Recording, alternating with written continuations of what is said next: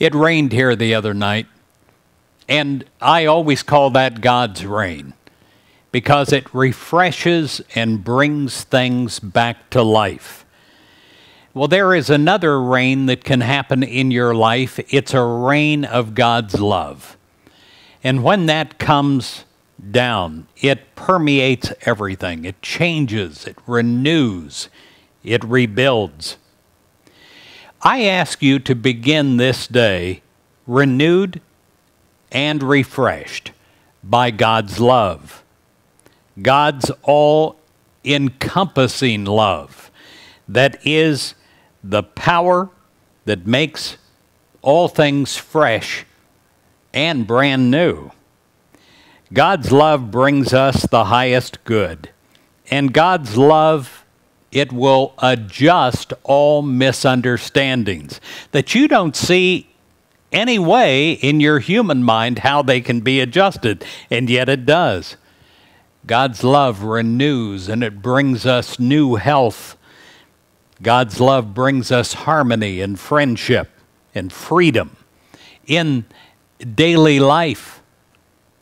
There is no power so great, no power so beautiful as God's love for us, God's children.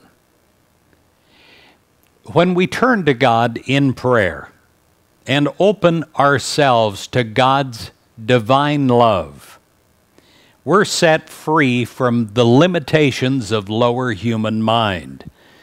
We free ourselves to experience God's love flowing into us, filling our own minds and hearts with peace and making everything brand new once again. The love of God renews our faith. The love of God renews our courage and prepares us for tomorrow.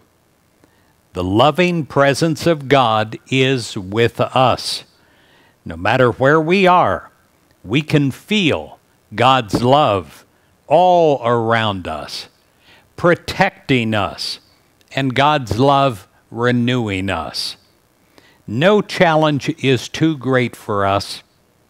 We're equal to any situation, for God's unfailing love is with us, and it's with us constantly.